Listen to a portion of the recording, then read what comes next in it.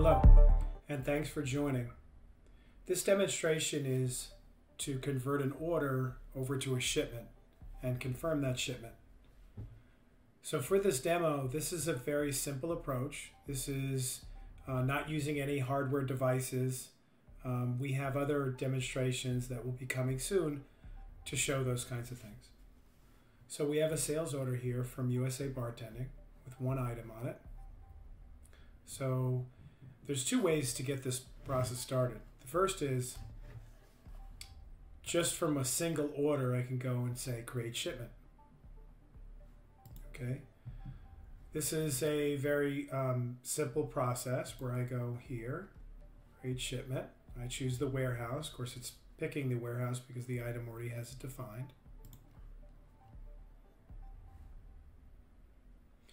And first off, the item comes over and the ship quantity is here. And the ship quantity, of course, we can change. Assuming we don't have enough to send out the door, we can alter this. If something isn't quite right, we don't want to send that one out, we can certainly do that. Under orders, we have the ability to drive back over to the sales order, the original sales order. Under ship settings, these settings were inherited from the order, which were inherited from the customer, from their primary location in this case. So in addition to shipping address, we also have things like the delivery method, ship via, and some of the other preferences about shipping. So FOB point, shipping terms, they allow you to determine how much you want to charge the customer for the shipping charges. And you can see there's a few examples here, but you can create as many shipping term codes as you like. And then the shipping zone ID. So in Acumatica, we can use carriers such as FedEx and UPS and Stamps.com, and there's many others coming. So when we do that and we select, for example, FedEx Ground, the system will use your negotiated rates. And those rates, you'll see the cost in the shipment and the sales order. And again, based on the shipping terms, those fees would be charged to the customer. Okay, so now under packages, this is the package I'm choosing to ship this particular item out in. So if I click plus here and I select a package, these are all configurable. You can define whichever packages. Notice the maximum amount of the weight, box weight, volume, length, width, height, and you can define them with whatever name you'd like. Acumatica also has an auto packaging option, which based on the item's dimensions or weight and so on, the system will know what size box it can optimally pick. In this case, we're going to choose a medium box and we're going to give it a weight, 2 kilograms. This is also a setting in the system. And we have it now confirmed. So we'll come over here and we'll say actions confirm shipment. This confirms the entire shipment, stating that I put everything in the box. So as soon as I do that, notice I get the FedEx tracking number and I also get the label. The label is attached here. So when I click on it, you'll notice I can see the actual tracking label. I can click on it and you can see a test FedEx label here. So we'll close out of that. Typically this would be a ZPL, like a zebra printer format that you'd use, but for the purposes of demonstration, we switch it to an image that we can see in a browser. And now that this is confirmed, we can simply invoice it. Okay, that'd be the next step. But now I want to shift gears for a second. In Acumatica, under our sales order work area, there's a number of processing screens. So if we go back to the shipment, there's a couple of options. Let me just show, and then I'll get back to that. So I want to undo what we just did. So to do that, I can go, because it hasn't been invoiced yet, I can go and correct the shipment. And this allows me to go in and make changes to the quantity. You know, maybe the label didn't come out right and I need to print it again, and so on. So I can do that, and I can reconfirm the shipment once I'm done. But in this case, I'm actually going to delete the shipment, and the sales order would get updated as if nothing ever happened. So you can see that we're back to the sales order, and it's open now. And this is sales order 4539.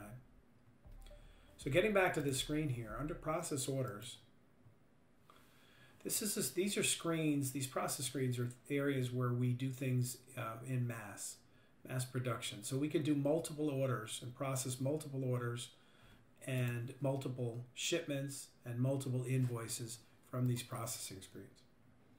So at first glance, there's not much going on here because we haven't selected an action.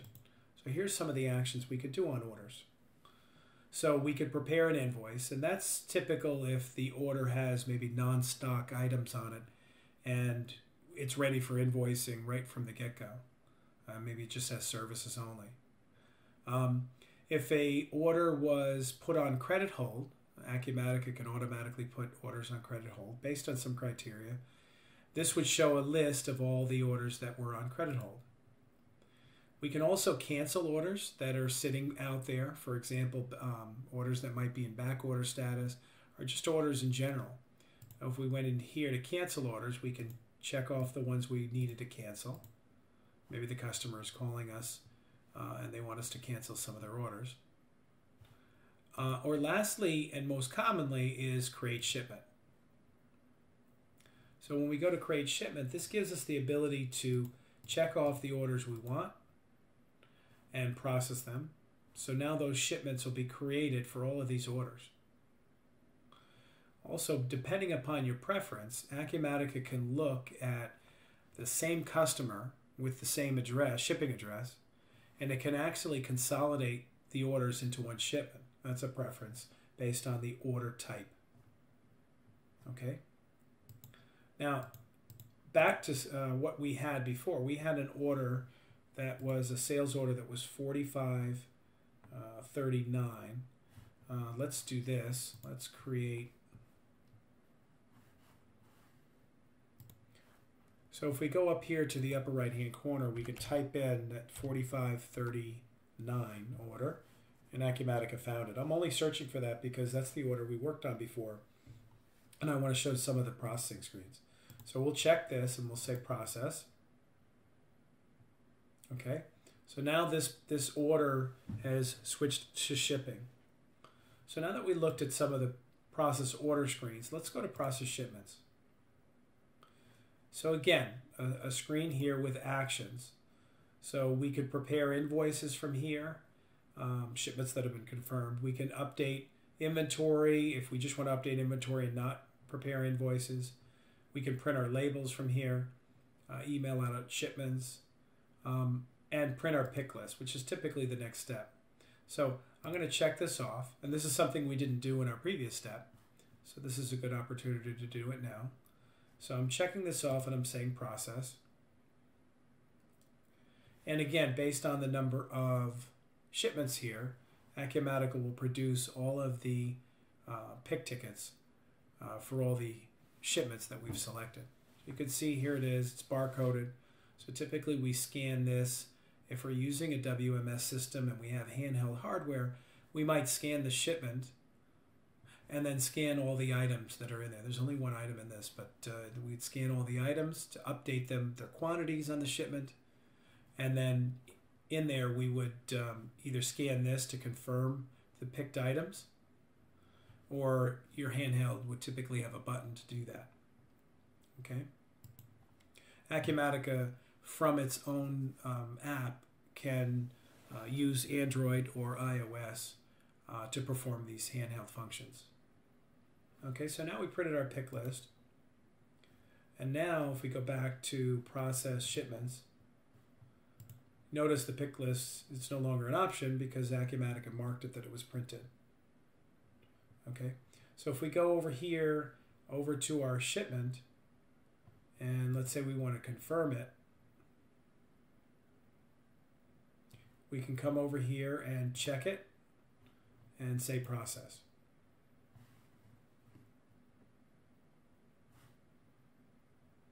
And now we've confirmed the shipment, and this one's out the door. At this point, we can go back in and go to process shipments and also print our labels, for example. So this would print all our labels, and we can also even print our shipment confirmations. This is our packing slips. So this is how we would do this in mass and put all our assemble our boxes, all our labels together, and label them out. As warehouse management and warehouse functions can flow in many different directions, it's a good idea to give us a call so that we can perform a special demo for you. If you've never seen the software before, if you have a different workflow, a different process, it's always a good idea to have this demonstrated to you so you understand the different ways we can do this. Thank you very much for watching.